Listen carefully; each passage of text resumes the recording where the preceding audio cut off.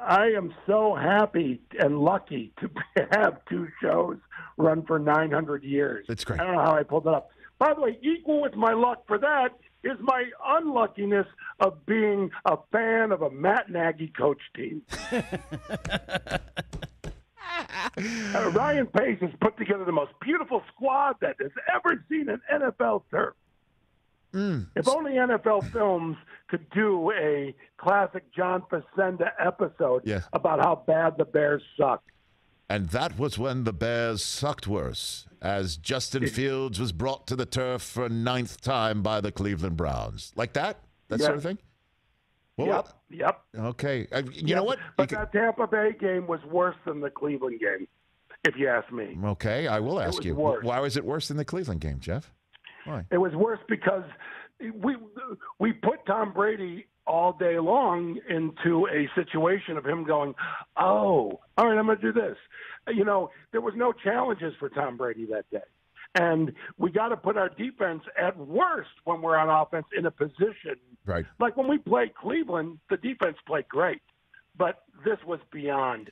And by the way, when you have trouble giving credit to your offensive coordinator for being the calling the plays, and you can't even do that when they did. All right, you know what? As my friend Brad Moore, no, he didn't say it. Someone told him. So I don't know who to give credit to, but somebody deserves credit. Here's the premise. Everything you need to know about Matt Nagy is in this. He's a bald man wearing a visor. I have had... You need more than that. Hold on a second. You need more than that. Yeah, now, here's the deal, Jeff. I have brought this subject up to Matt Nagy on this program. As a fellow member of the Bald Brotherhood, I told him to wear the ball cap.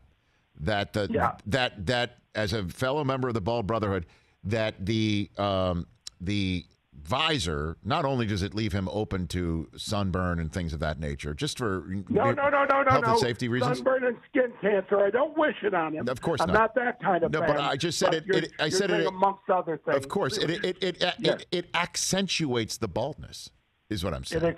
By the way, as a bald man, you should respect, because you'd go, look at you throwing it out there. Because, you know, Larry David famously said, in terms of dating, the hat has to come off sometime. It's not just the visor. It's also the headset going across. So you've got a circumference, and then you've got sort of a bisecting situation, and it's just, you know. I know. It's a big bowl of wrong. But by the way, as bad as that is, not as bad as this play calling. Good night, everybody. Hi, I'm Ryan Pace. I'd like to trade you, Kelly Mack, do you have a pennant? Do you have a pennant or maybe a box of fudge?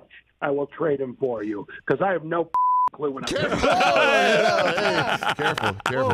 Jeff Garlin here on the Rich Eisen Show, going all Marshawn Lynch like it's the Manning cast. Well, Larry was very upset with Jeff the other day, as he mentioned here, because Jeff Schaefer just blurted out on text about the Jets score, and Larry said that is a no-no, that you should, though he uses his words, always assume tape.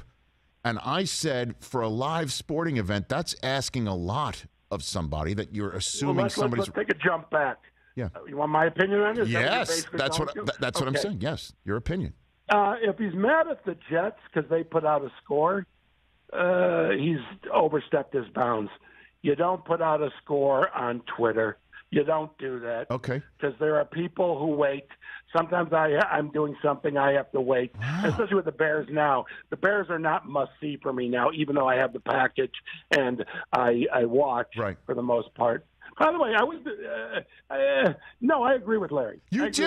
I'm mad at Jeff. I got to tell you, come on now. I mean, this is live sports. Hold on. Uh-huh. You don't tweet out a score. I'm sorry, you don't. No, he texted him. He says, hey, how about those Jets or something like that? You know, is what he said. And Larry got upset with Jeff. I don't care. You don't say anything. You don't. He should know better.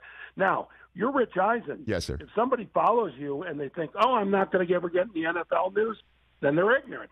And if you send it out and they're mad at you, then they're ignorant. You're going to get out. You're Rich Eisen. He's Jeff Schaefer. He's in the world of comedy. Leave the Jets out of this. But by the way, I called Larry David the other day because I was curious after the most recent Jets loss. I said, let me ask you a question. Do you like the coach, or is he just faced with the worst situation? I love the coach.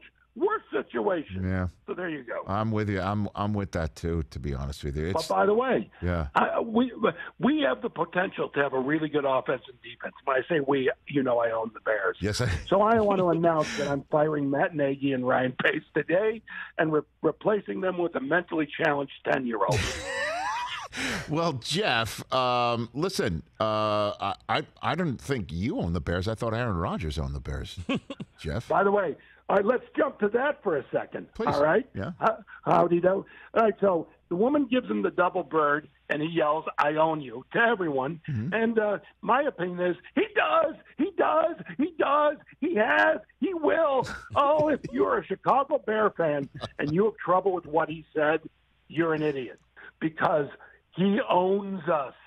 He owns us. He single-handedly keeping the fight between the Packers and the Bears alive, because you got to root, whereas I hate the Vikings, I respect the Packers. Respect them so much. They kind of screwed things up this past year with Aaron Rodgers. But mark my words, Aaron Rodgers will finish his career a Bear. No, I just threw that in to see if you were listening.